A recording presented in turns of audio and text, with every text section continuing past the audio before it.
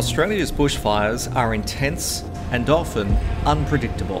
The bushfires are generating their own thunderstorms. It's a weather phenomenon that alarmingly is becoming more common.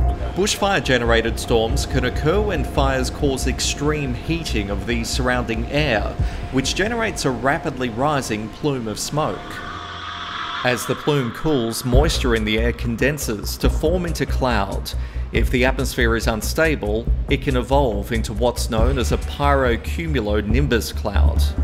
That's what can generate these violent storms with strong winds and lightning. As Professor Jason Sharple says, when you get a decent thunderstorm, the rain comes from all directions. Now imagine the same for embers.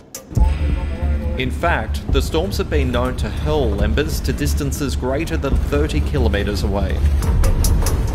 The Bureau of Meteorology warns these fire-induced storms can spread fires through lightning, lofting of embers, and generation of severe wind outflows.